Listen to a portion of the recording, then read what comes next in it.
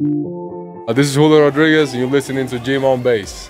Welcome back to another episode of the Gym on Base show. We're here in San Francisco with Julio Rodriguez. And Julio, it's nice to meet you. Thanks for coming on.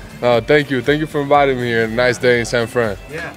I know it's kind of a big day for you, right? Because your own cereal brand just came out too, right? Called Julio's? Yeah, it came out a little bit ago, and we have a base in Seattle and other Fred Meyers out there. Awesome. So are you a big cereal guy growing up then, I imagine, or? I really was. I really was a big cereal guy, and we didn't have the availability so much over there, but definitely was growing up.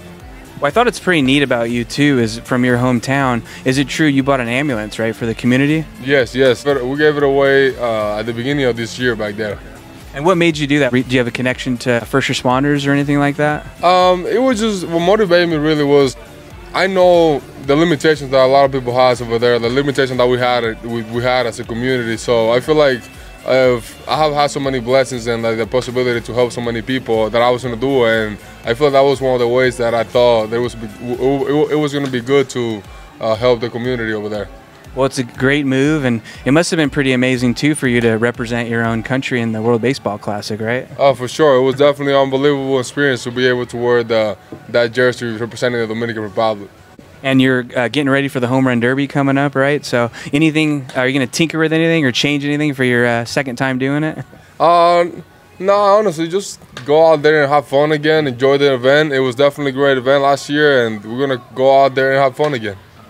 And I know is it your girlfriend or your fiance? She's a Canadian soccer player, right? So how'd you guys meet? We met out there in Seattle once she got back from France and all that, so it was good. It was definitely good out there, and it's been pretty good so far. Awesome.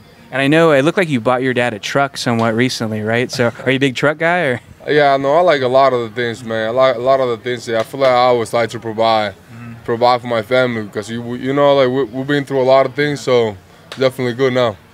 Well, one last question, and I'll wrap it up. Who did you grow up rooting for? Who are maybe some of your favorite players, and have you had the chance to meet them so far? Oh man, I had a lot of favorite players, man. A lot of legends like David Ortiz, guys like Alex Rodriguez, Manny Ramirez, Pedro Martinez, Ichiro Suzuki. There has been just so many good players that I follow, and that gave me so much of a good example to follow. Well, Julio, it was a lot of fun getting to meet you. Thanks for stopping by, and we'll be rooting for you the rest of the way. Perfect. Thank you so much, Jim.